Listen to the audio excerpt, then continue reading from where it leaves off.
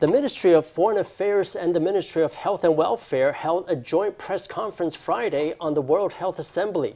Taiwan has yet to receive an invitation to the event, which opens next week. As in previous years, the government is planning to send a delegation to Geneva to advocate for Taiwan's inclusion. Let's hear from the foreign and health ministers.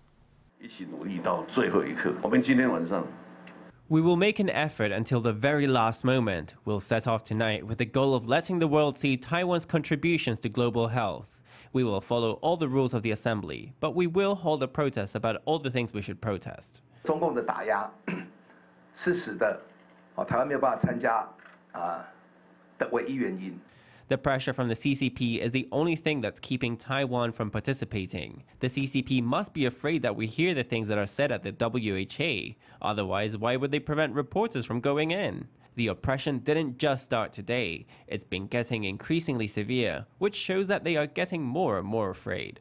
The foreign minister condemned China's oppression, calling on the WHO to accept Taiwan. Though no invite has been extended to Taiwan for 8 years in a row now, the government of Taiwan has not given up, calling for participation as an observer.